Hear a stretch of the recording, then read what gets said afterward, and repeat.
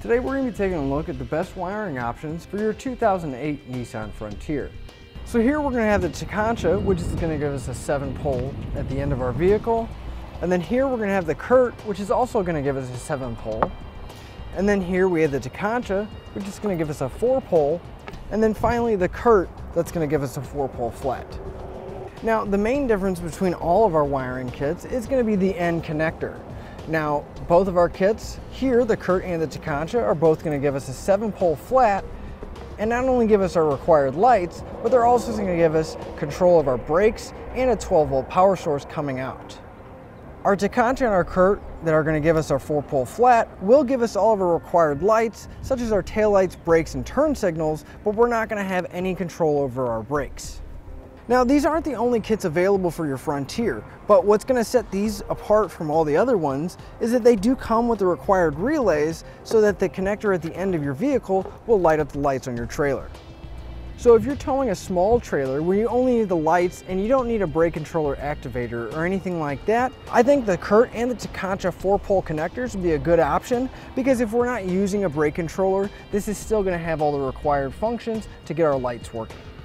On the other hand, if you are towing a heavy trailer where you do have a brake controller hooked up, or if you need your reverse lights or anything like that, I think the 7-way is going to be the way to go, because you are going to have those extra functions as well as more amperage coming out.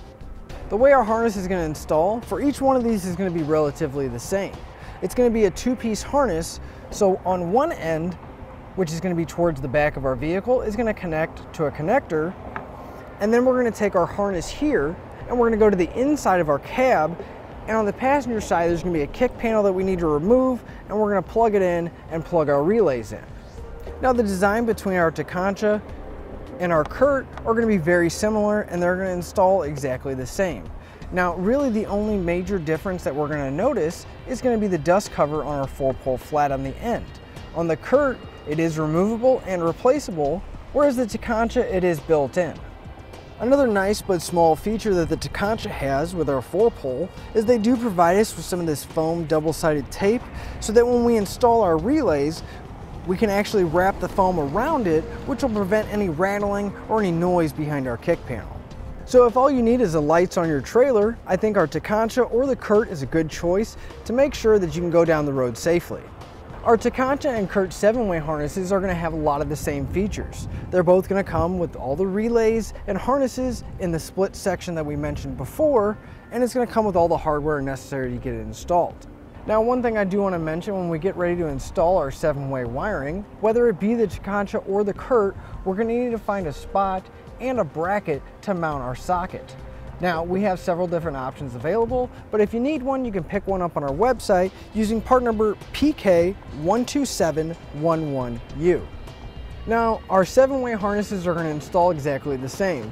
We're going to have a harness and relays that are going to go behind the kick panel, but since it does have some more features than our 4-pole, we're going to have 2 connectors at the back of our frame rail that we're going to need to plug in. Another small but nice feature of our Tekonsha 7-way is that it does come with the double-sided foam tape, so hopefully it helps keep down the noise from the relays rattling behind the panel.